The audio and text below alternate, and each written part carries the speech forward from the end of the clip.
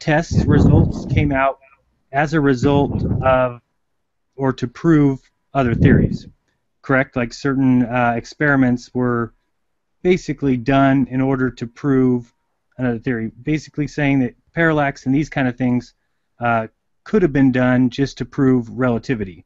No, I never said that parallax was used to prove I'm saying that. I'm saying that. Oh, okay. Well, see, now here's a little problem that I think comes up in discussions of this nature. And that is when a person finds that the truth he once believed as true is now false, and he attributes that to a conspiracy by those who have taught this falsehood as to why he had believed this falsehood before, the tendency is for that person to consider everything that he sees to be a conspiracy. Now, that mentality is just as dangerous as the people who have made the conspiracies and have foisted upon us as a truth, and it actually is a falsehood. So we got two extremes here, and we have to be careful, in my opinion, not to go to the other extreme to make everything that we see a conspiracy theory. Well, it's more of a, and I believe that you should go back and readdress everything, especially from that area of science. Meaning that if they are allowing some things to get through the scientific method, and things are being taught in schools that you and I will both believe they're doing for a sinister reason, to then just give them carte blanche on the rest of it, I think is outrageous. And so when we bring everything back, that's when it starts to open up some of these other mentalities to where we see it looks like it's more of a direct FU, basically, to the creator. It could be. Yeah, it could be, but I want to say this, though. For the geocentrists, it doesn't make any difference whether we have a small universe or a large universe.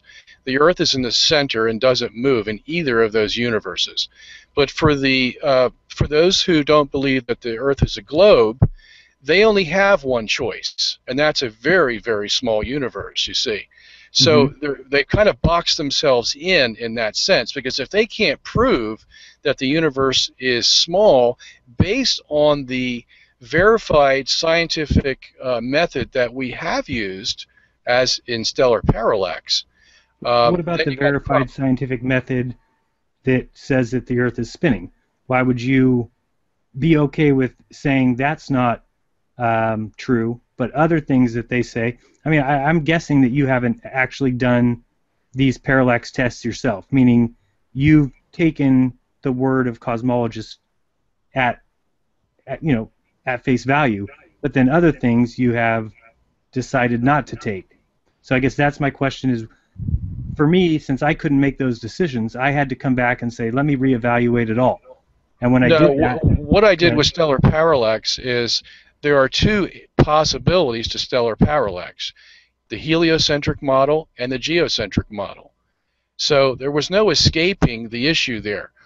You have to answer stellar parallax. You have two choices. Which one are you going to choose? You can choose either one.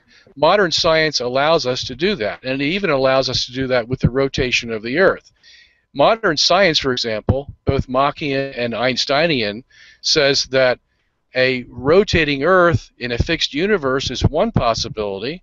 The other possibility is a rotating universe around a fixed Earth. They said it. I didn't say it. You see, so my whole game is to come back and say, well, what proof do you have that the second possibility is wrong? Why are you only teaching my third grader that only possibility one is the correct? And they can't do that, you see, if they're going to be fair to science. So there is, I think I've answered your question there. Yeah, I think so. Bob, did you have something you wanted to say? Yeah, actually, I do. Well, first of all, I think, we're not even allowing in for the third possibility. And, part of the flat Earth view is that, I guess one way we could account for what you're calling stellar parallax would be layers of stars. And it's kind of like, I'm sure you've heard of an astrolabe. Okay, yes. An astrolabe is basically a mechanical device that works, pretty much on the same basis as like a watch or a clock, where you have several gears, you have several different cycles going on. several different things like that. So in the flat Earth model, it is entirely plausible in my mind that we could have different layers of stars that are rotating at different speeds, which would give us that effect of a stellar parallax. Now, in addition to that, you talk about stellar aberration, and from what I can see about stellar aberration, you would have to take into account the stars at different distances. And they seem to just kind of sum that all up. For anything outside of the solar system, you have a certain degree of arc seconds that you compensate for in stellar aberration, and it's also dependent largely on Einstein's special relativity theory. So when I look at that, that is something that frankly, how can they test that? That's not something they can test. They're saying that the aberration is an effect from the distance that the light has to travel in order to reach our eye or to reach any of our instruments. But if we really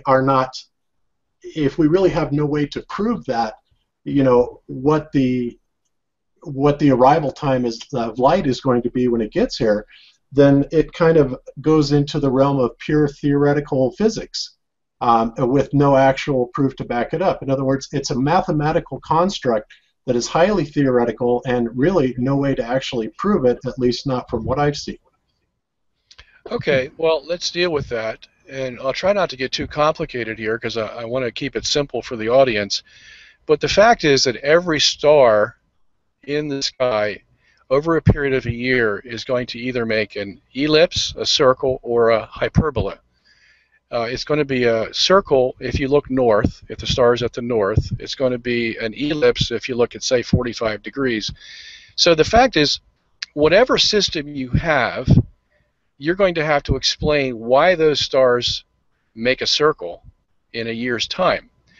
The heliocentrist says, well, the reason it makes a circle is because the Earth is going around the Sun, and since the Earth is making a circle, as we view the star from different positions that the Earth has around the Sun, the star is going to appear to be in a circle because we're looking at it from different viewpoints throughout the year as the Earth goes around the Sun.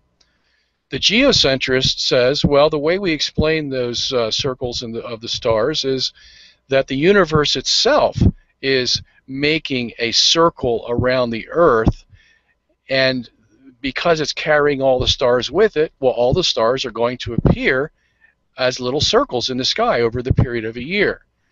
But I haven't heard any explanation from the flat earthers how the stars are going to make a circle or an ellipse in the sky over the course of a year, and frankly, I don't see how that could be possible. Well, I think a lot of that goes back to our observations of why the constellations never changed year after year after year. So I mean, you can kind of look at it as a record playing over and over and over again, and we don't ever see any significant change except what we're told. Like possibly that Polaris switches over to, I believe, Vega, and then back because of the wobble of the Earth. But well, you're changing subjects on me now. We're not dealing with those two subjects. We're just dealing with stellar aberration. So how would a flat earther explain stellar aberration?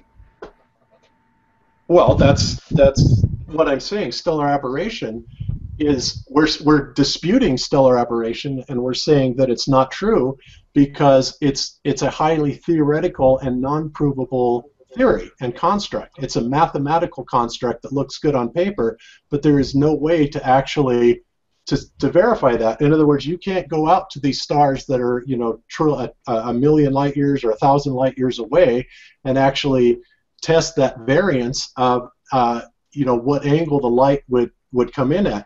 And as I understand stellar parallax, it is the idea that during the time that it takes for that light to reach from the star to the Earth, because of the position of the Earth and the entire solar system has shifted, that the angle that it's coming in at is actually a false angle.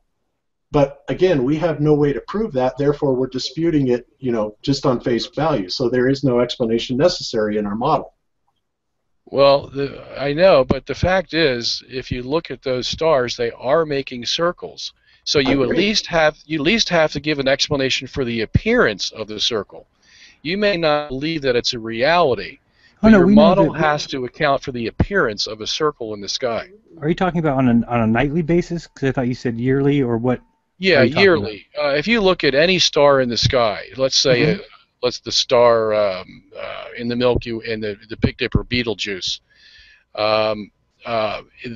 it will over the course of a year it will move like a clock, 360 degrees. Okay, and it will come back to its starting point. So why is it appearing like that to us? What motion in the sky is it? Because we know the star doesn't move. So what is making it appear to move? Oh no, we think that it's the star that's moving. And why do you say the star isn't moving? Everything in the universe is supposedly moving. Well, they all move at once. The star is not moving independently, is what I meant. Well, haven't they shown that there is actually a measurement that says that they are moving? Like a distant parallax to like one star. Somebody says that it's slightly moving every. I mean, isn't that the plan that in 100,000 years it'll be much different, in a much different place? You're talking about proper motion. Each star has an independent proper motion. We're talking about stellar aberration, which is each star has the same exact radial component to its circular motion. That's the phenomenon, okay? Like the star trail photos. No, not the star trails. It has nothing to do with it. No, I'm saying that's the motion you're talking about? No, it's not a star trail. Okay, no, explain it to me again. Okay, stellar aberration is every star in the sky is making a circular motion over the course of a year. Okay? So the heliocentrist has its explanation, the geocentrist has his explanation. So what I'm asking for is, what is the flat earther explanation? And Bob told me that there is no explanation because he doesn't believe it's a reality. But the fact is, it is a reality because that's what we see in the sky. We can measure this circular movement of all the stars in the sky. No, I'm not saying that it isn't a reality. We can measure it. We can also see it. But what I'm saying is that, in the flat Earth model, those stars are no more than a few thousand miles above the Earth. And therefore, if they are operating on some sort of like an astrolabe function where you have like layers of lights that are rotating around each other, you don't even have to account for a phenomenon that is theoretical or mathematical in construct. It can be observed simply under the assumption that those stars are close and they are all in their own motion. Yeah, but now you're talking about stellar parallax, which is different. Okay. Well, I think you're correct in saying that if you have different layers of stars, that may mean that you could demonstrate stellar parallax in the flat Earth model, and I respect that. The only problem is that stellar parallax is so fine-tuned right now that the only way we could account for the difference in angles between these two stars is by having the starlight in the range of 100 or so light years away, and not 3,000 miles away. You would never be able to account for the angle if your stars were only 3 or 4,000 miles away. It just couldn't do it. I don't understand how you can say that, though, Robert. Because if think of the inner mechanism of a watch. You have large movements and you have little less smaller movements, the hour hand versus the minute hand versus the second hand, and even smaller.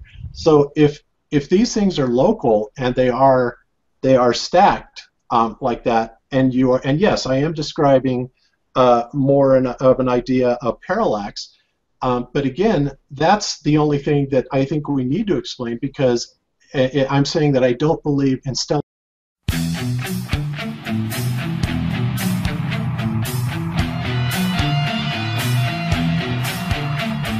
Something strange in your neighborhood, who you gonna call? If there's something